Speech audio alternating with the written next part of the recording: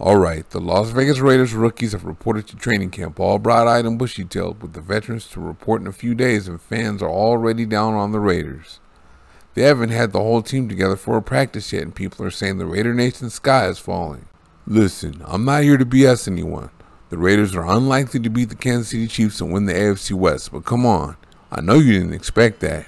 But they can make some strides as a team and have a positive year.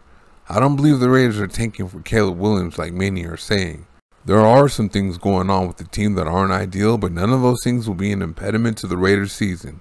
The Raiders still have their 2023 season ahead of them. One thing you really shouldn't worry about is running back Josh Jacobs and the Raiders not getting a deal done.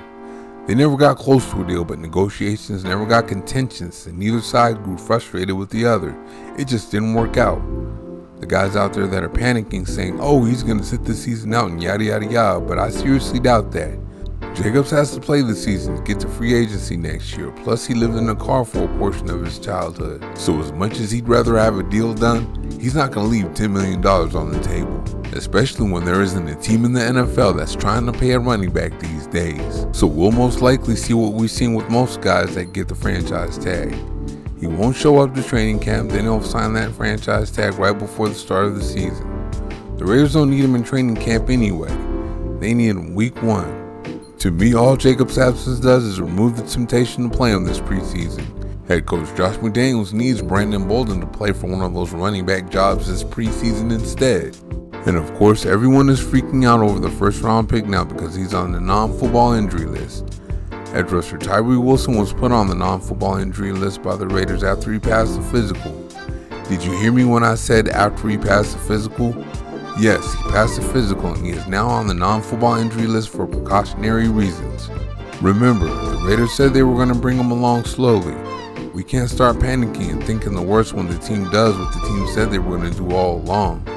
Like Jacobs, the Raiders don't need Wilson for training camp and preseason games. They need the number 7 overall when it counts.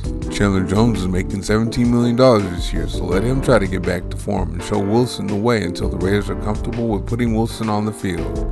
Yeah, I know it's ideal for a rookie to go through the entire offseason program and get as many reps as possible in camp, but it is more important for Wilson to really strengthen that foot so he can make it through the season. The Raiders sure don't need him out by week 5. No one was any more hopeful than I was about interior defensive lineman Byron Young when the Raiders first drafted him. He could be a star in this league. The Raiders were able to get him in the 3rd round a couple of months ago because he too often played on the edge on passing downs.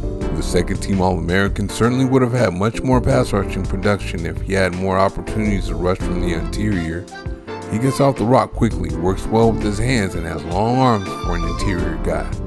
He plays around well as a penetrating 3 technique and a 2-gapping 5 technique. But of course you've heard he'll start training camp on the physically unable to perform list.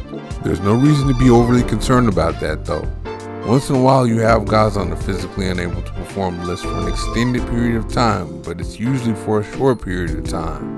According to Raider insider Vinny Bonsignore, this one falls under the very short period of time category. The Raiders have the depth to cover that anyway. Jerry Tillery has played well since the Raiders traded for him, and Bilal Nichols is healthy now after playing hurt last year. And now for the most important but most doubted Raider. Jimmy Garoppolo is fine. Not only did he pass his physical, but he will be on the field and active to start training camp.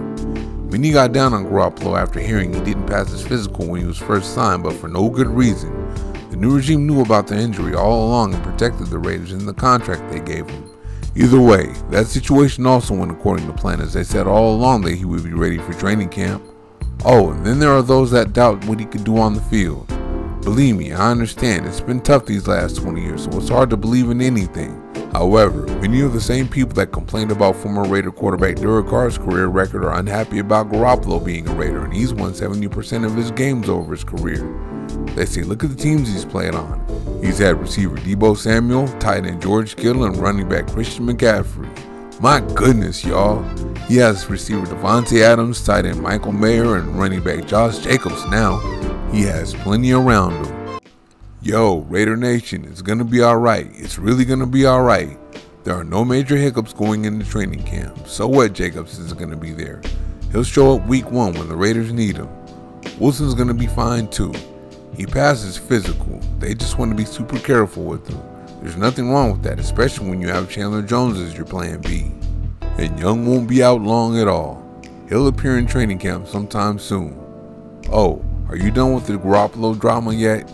He passed his physical and won't start training camp on any list. The sky is not falling in Raider Nation. Thank you for watching. See you next time.